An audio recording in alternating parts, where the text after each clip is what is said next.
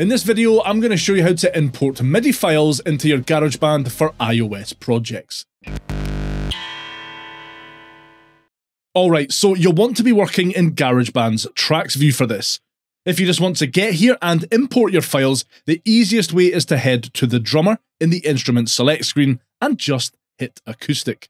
The Tracks view will load up and you can just mute or delete the drummer region here, the reason being that you need to create at least one track to properly access the track view. Anyway, the next step is to tap in the loop icon in the top right of the screen. There are 3 tabs at the top of this menu. The one we're interested in is the Files tab. Tap on Files and you'll be able to view a list of any files you've imported to GarageBand previously. I have a couple sitting here already. At the bottom here, you want to tap on Browse Items from the Files app. From here, you can select which folder your files are located in, then tap on which one you want to bring into GarageBand. After a few seconds, you'll see the file appear in the browser. Now it's just a case of tapping, holding, and dragging your file into a new track. Here's where you'll probably hit a bit of a snag though. Only 8 bars of your file will play back. When you open a new project in GarageBand for iOS, it defaults to a single section that is 8 bars in length. If you bring a file into this default project, it doesn't matter how long the file is, it will only give you access to the first 8 bars of it, because by default that's how long the project is. So before you bring your file in, tap on the small plus icon in the top right of GarageBand's Tracks area, then tap on Section A, then tap on Automatic. Now when you bring a MIDI file in, you'll be able to access and listen to it in its entirety.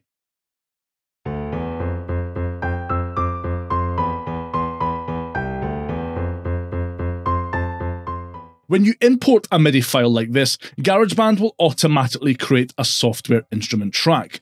Which instruments, or instruments if you import a multi-track MIDI file GarageBand creates, is dependent on the info contained in the MIDI you import. Essentially, MIDI contains data about notes, but not the sounds of the notes. Often, MIDI files you import will include information that GarageBand can use to assign an instrument to each track that's created.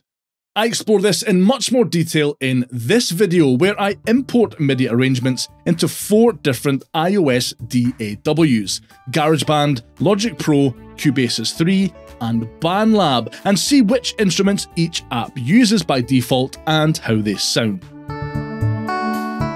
To change the instrument loaded onto a track, tap on the piano icon at the top of the screen, then tap on the instrument icon in the middle of the instrument that loads up, and select a new instrument sound from the menu.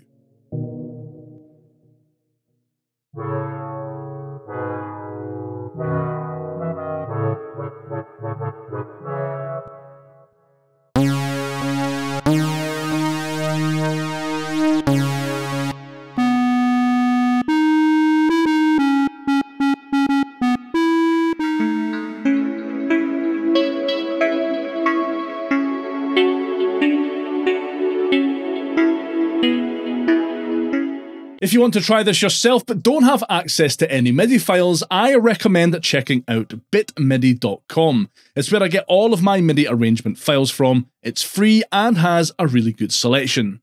I'll put a link to that down below the like button. Right, that's how to import MIDI files into GarageBand for iOS. Let me know your thoughts on importing and using MIDI in GarageBand down in the comments, and if you could give that like button a good hard slap on the way past, I'd really appreciate it. And for more info on using MIDI in GarageBand and other iOS DAWs, watch this next.